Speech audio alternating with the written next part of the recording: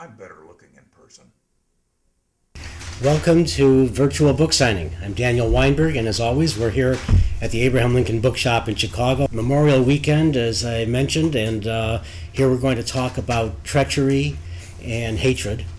But nonetheless, we'll try to expiate that on Monday from our consciousness for a while.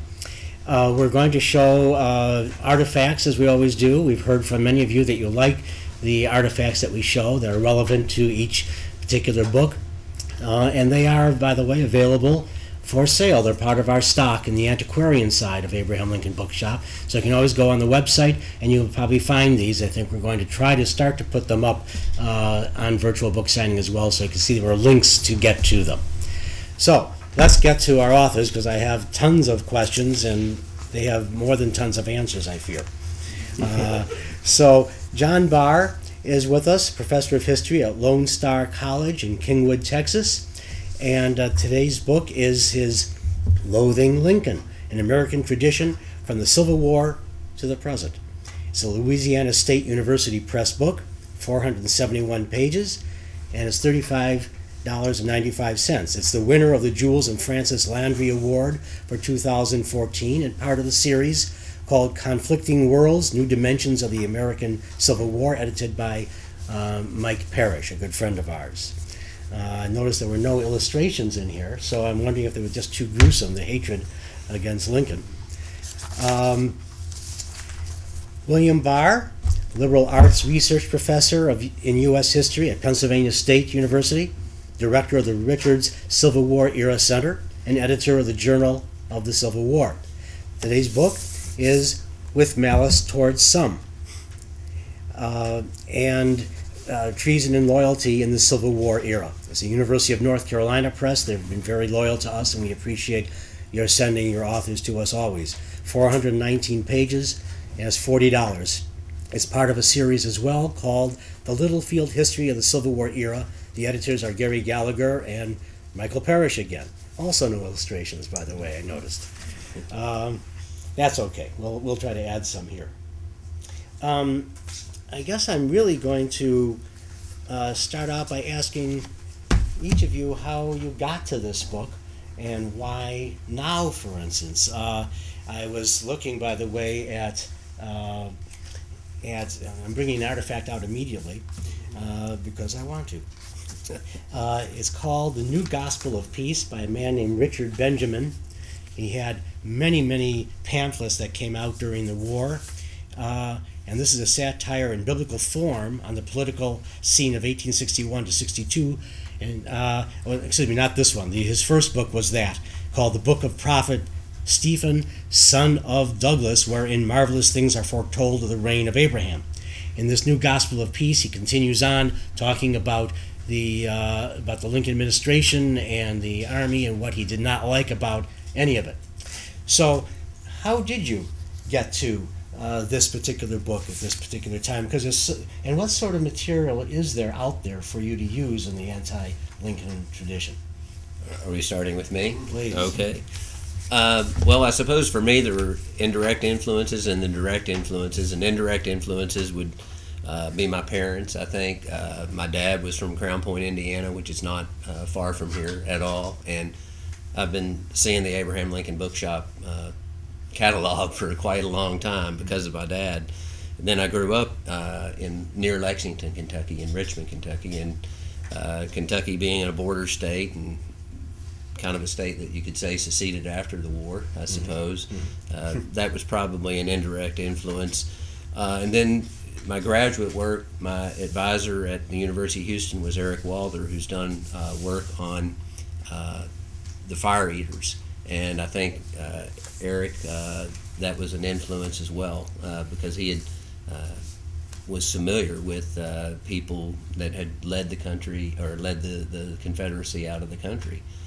So, and then also too, I attended a Lincoln Forum. I think it was around 2000, and the second speaker I heard speak there was Lerone Bennett Jr. Wow. And he was a really we're going to talk about Lerone in a moment. Right, very good speaker. And so I thought, this is it was just one of those things that percolated in the back of my mind. This is very interesting, and So I think those were the main reasons. So Lerone is part of the anti-Lincoln story. We'll get to that Sure. in a bit, but was actually an influence to get this book out. Yeah, I think so. Fascinating. Mm-hmm. Well, Bill, the same thing. Okay. How did you get to this? Start out. Actually, my journey didn't begin with Lincoln. It began in a graduate seminar about 20-some years ago, when the instructor said that she thought the war would have turned out better if afterward we had lined up all the planners against the wall and executed them.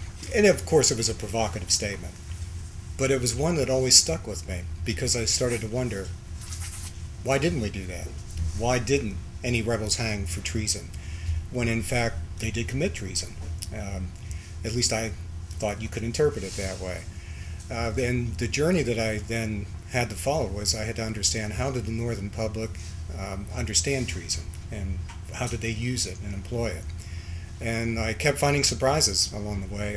I found out that it was really popular notions of treason, not the courts, not the legal community, but just how people felt about treason, that motivated a lot of policymaking, both high and low. And it allowed for certain things that, as you say, where critics of the Lincoln administration could actually call him a dictator, which I don't believe, by the way. He left too much of a paper trail that suggests otherwise, that he could not suppress all newspapers. But nonetheless, he suppressed newspapers. The Union closed churches. They arrested preachers who would not say the prayer to the president. And, well, I just found that all very interesting and exciting. Mm-hmm. And that So led a me wonderful there. book came out. Both of these are terrific works that have not been explored as you two have. And together, especially, they really meld into one. And I think one has to read both books almost together to get a complete aspect of what the treason was, because they didn't especially care for Lincoln, I bet, as well. So you're interested in the social and political consequences of ideology, as you mentioned. Right.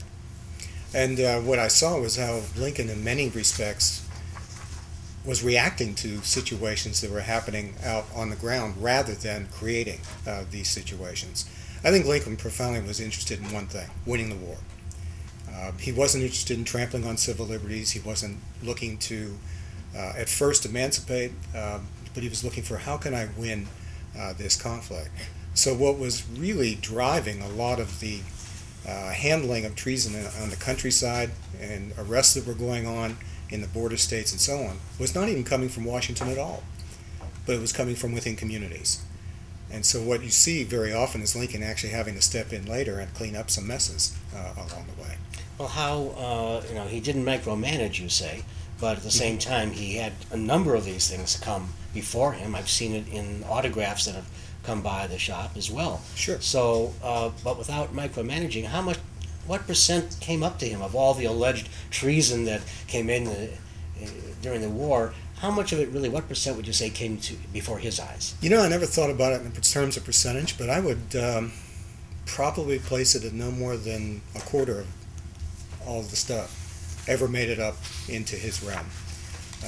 Many of the things came up, were handled, and died at the community level.